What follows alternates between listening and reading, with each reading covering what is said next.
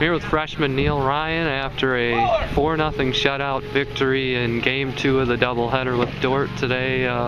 Just talk about what you had working today that was able to allow you to throw a 3-hit shutout. I don't know, I was kind of just really trying to execute every single pitch and not really think about anything else and just go with it, I guess.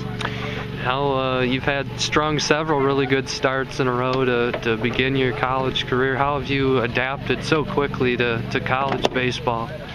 I try not to even think about me just coming into college. I think it just, my mindset is just play hard every single game and don't care what everybody says, I guess, about freshmen.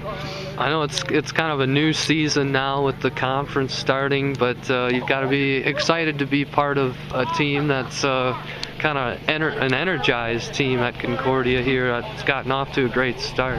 Yeah, it's really good that we got a new coach and just how we've built around him and really just worked together and gotten so many wins. What's going to be the key for you to kind of keep this kind of success going now as you look towards the rest of the conference season?